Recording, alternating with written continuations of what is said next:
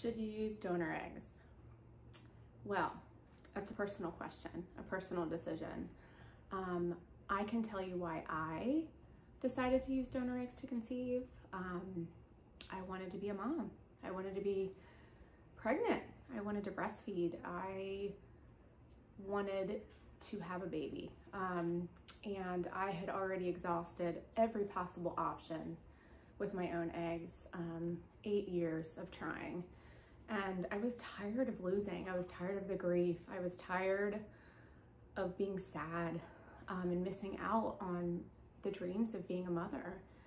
And I think now, knowing what that true word means, motherhood, I know that it's a connection far beyond genetics. It's an intention, it's a feeling. It's, you know, motherhood is a verb, right? We mother our children. You can't assume someone's a mother because of DNA. You have to earn that title. And I earned that title. I earned the title of mom, mama, mommy, mother, long before my daughter was born. I felt a connection to her the second that embryo was created. Before the embryo was even transferred to my body, I felt a connection to her, and she is very much my soulmate. It's really hard for me to talk about her without getting emotional, because I've never loved anything the way that I love her. And I'm so grateful that my eggs didn't work, because it wouldn't be her. I know that sounds crazy to you,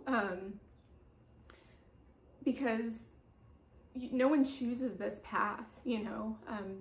I think that it's a path that chooses you, and thank God I was chosen to take this path to meet her. I got to be pregnant. I got to feel the biological connection of growing her. The minute she was born, she knew my voice.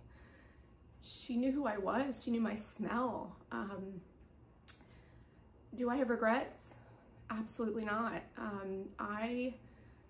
The only regret I have is that I didn't do this sooner. I wish that I had gotten to meet someone like me when I was considering this, because at the time, I had never even heard of donor eggs. I didn't know anyone who had considered it or tried it. And I think if you can see it, you can be it. And that's why I speak out, because I want people to know that it's possible to have the most incredible connection with your child. It's possible to have an even stronger bond with a child who does not have your genetics. This path will change you, but it will make you. And I've learned so much about life, about myself, about what family really means through this process. And my daughter now has the benefit of this version of me as her mom.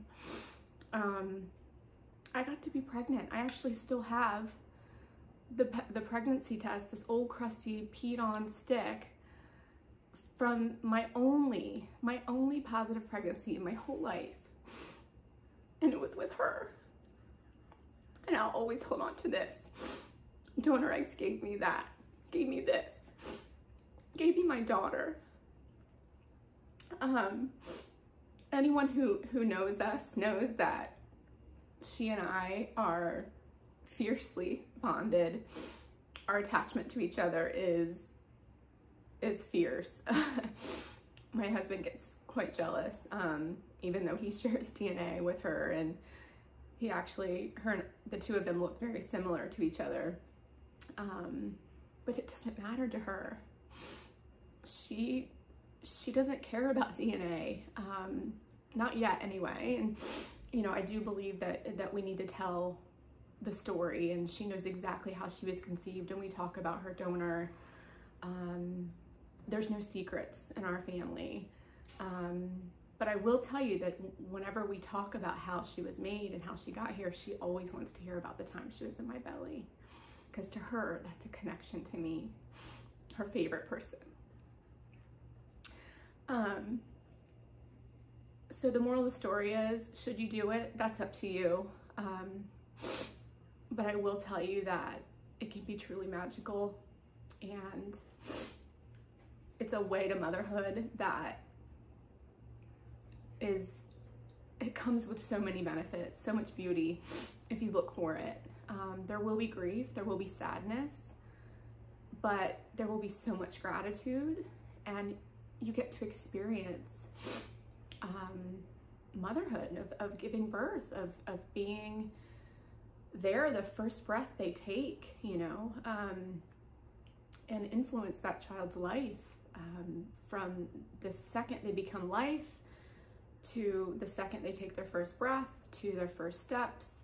And that's the stuff that's important. That's what matters. That's family, those connections.